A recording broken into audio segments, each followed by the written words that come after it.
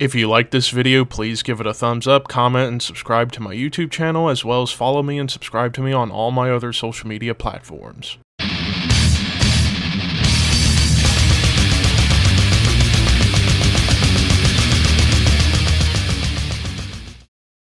What's up, Thrashers, and welcome back once again to the Thrash Maniac 99 YouTube channel, and I am back with yet another album review for you guys. And this one, while I did Autopsy first yesterday, now we're going to talk about the biggest release that came out on the 30th of September, and one of the biggest albums to come out in 2022, and that is, of course, the latest album from Slipknot, The End So Far.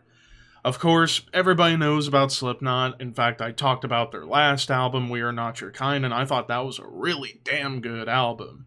How does this one stack up to We Are Not Your Kind?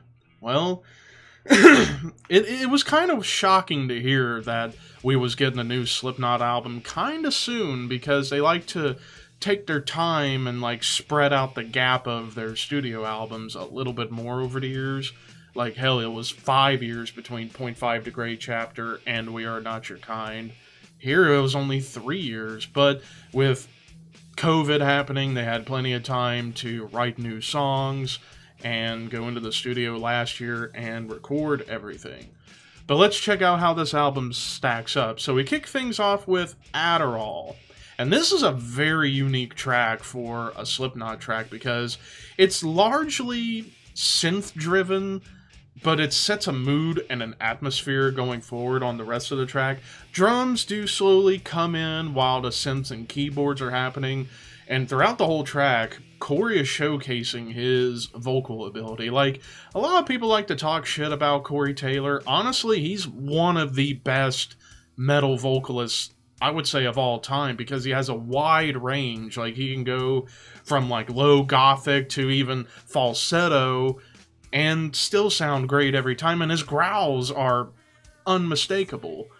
Here, this is pretty much him showing off mostly his clean chops, though I'll talk more about certain stuff when I get to the overall synopsis of the album. But with this track, it was largely a showcase for Corey's vocals, but it also was kind of experimenting a little bit with like a 70s prog vibe, which is not something you would hear out of Slipknot, but they definitely thought, you know what, with the time we have writing music, let's experiment and let's see what happens with us doing some prog stuff and then other things that I'll talk about when we get there. But then we get to the first heavy song of the album with the Dying song and introducing cleans right out of the gate, and then you get classic Slipknot brutality all throughout, and like even the verses feel like classic Slipknot. And the riffs that you get pretty much throughout this track are filled with groove and heaviness. And even the bass is having like some really cool moments on this track. Chapeltown, the Chapeltown Rag, of course, good old DJ Sid Wilson is brought up in the beginning to kind of show off his DJing skills while you get some low vocals from Corey. And then it's just kicked into full gear with aggression and riffs, blast beats, and even tremolo riffs, done in almost like a death metal style, come flying through your ears for a moment. And even like the chorus on this track brings in a little bit more melodic guitars, but it also has like an anthemic feel to the chorus. In the next track, you get like suspenseful ambience, but with more of those soothing cleans from Corey to give off, and really this whole album gives off like a horror movie feel to it. But yeah, and this song kind of goes against a typical Slipknot structure. Typically you would get like growling verses and melodic choruses. Here it's like melodic verses and a growling chorus, which is really cool to hear, because it sounded like they were going for the Dan Swano philosophy of the sing-growl approach. Do the verses for the girls and the choruses for the guys, as Dan Swano would put it, and that's pretty much what they did on the song Yin.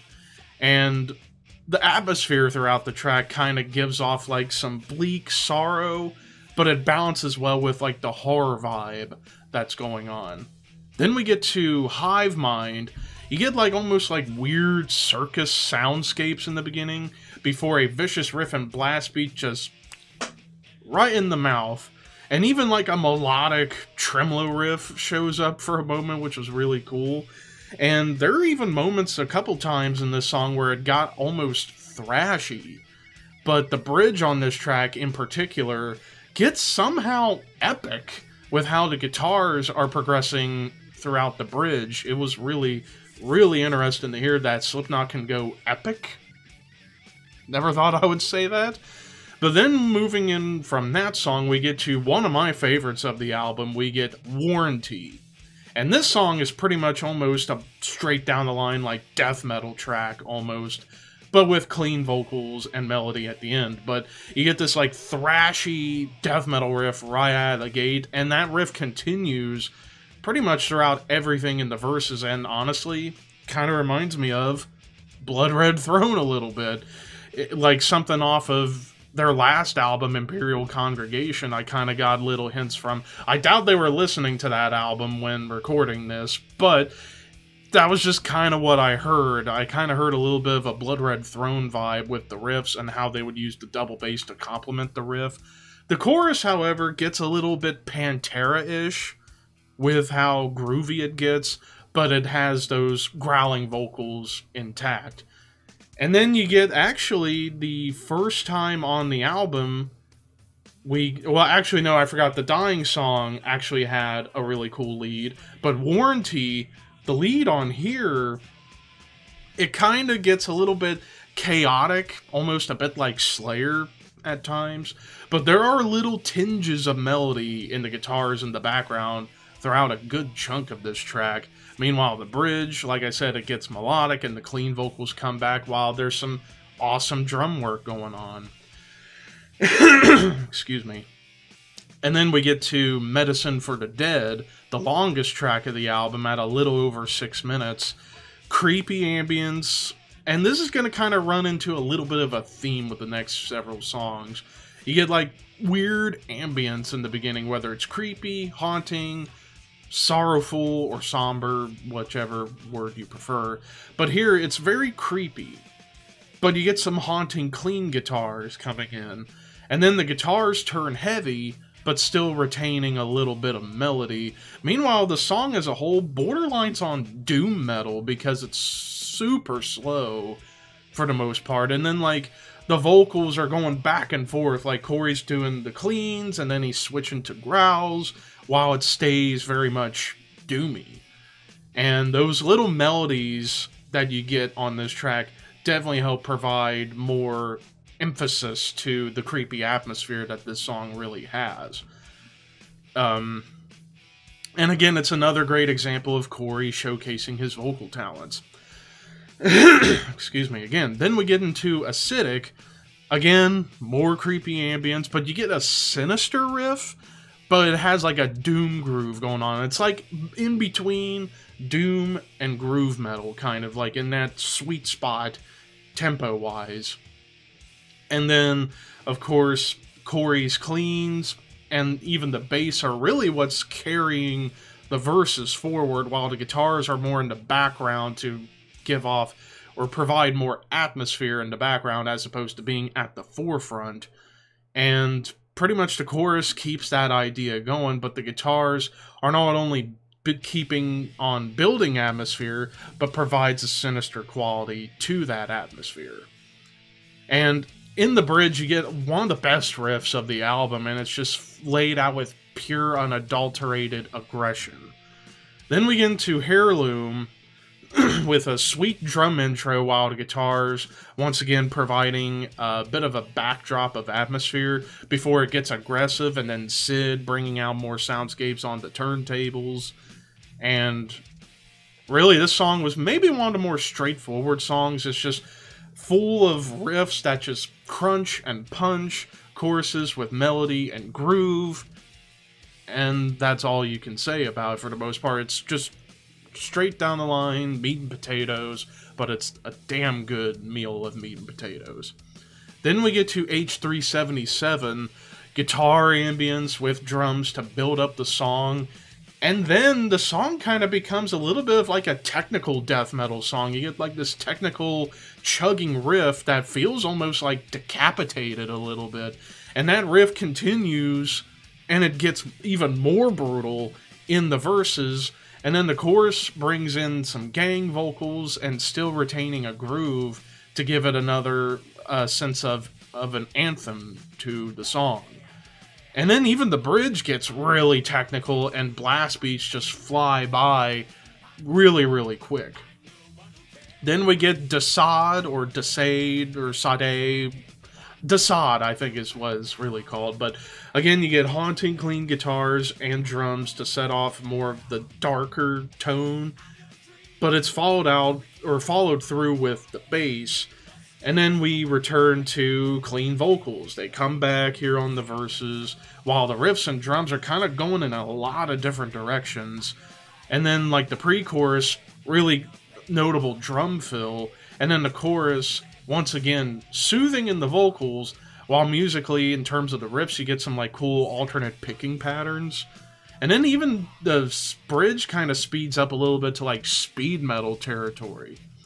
And then we get to the final track, Finale, which was another one of those experimental tracks. You get, like, beautiful clean guitars.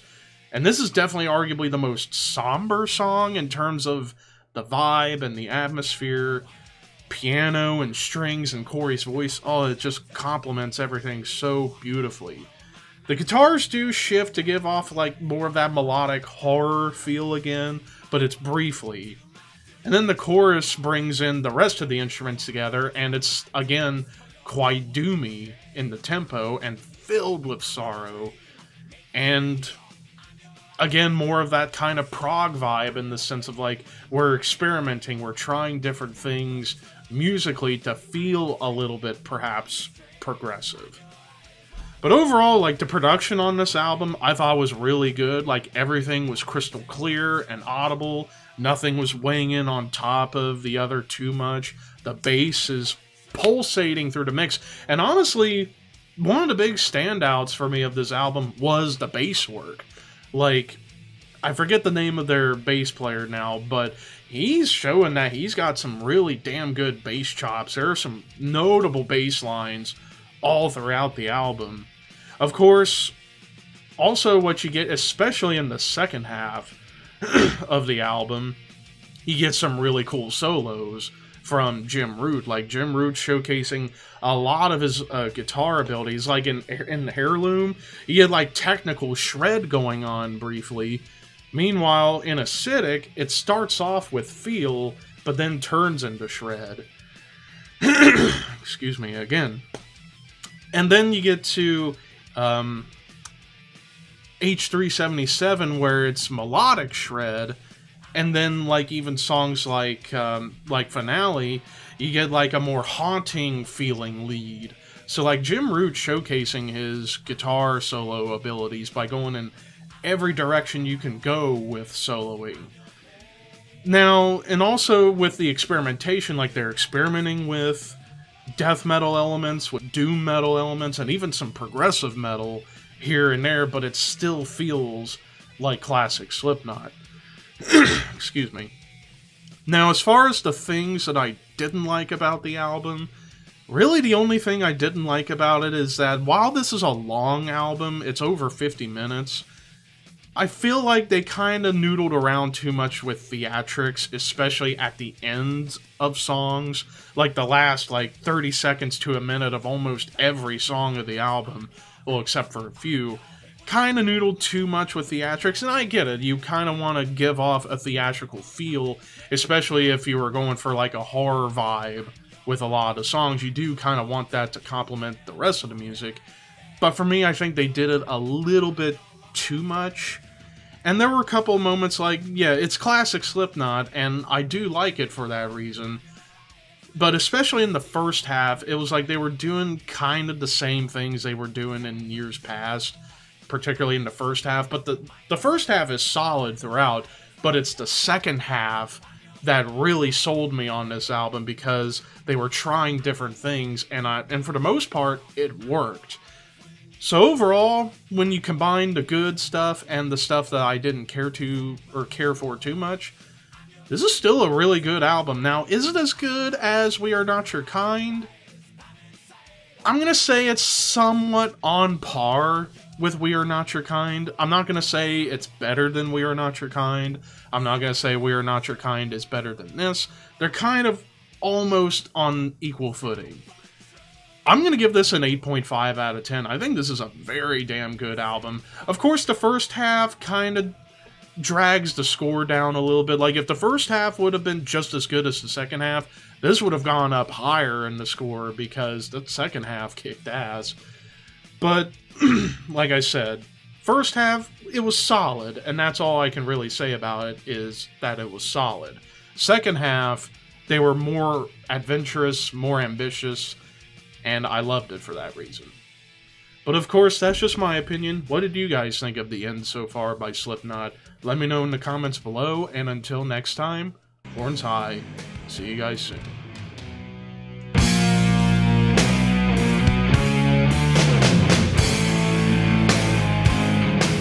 At the ballpark, someone's gonna put lasagna. I took a tomato. Okay, yeah, it's Levi. It's Levi. Damn it! I'm done. Could I? I really want to know what he got for this one. All right, Steph, let's go to Tomato Town. I would like a single slice of your greatest tomatoes in the park. Your finest tomato, please.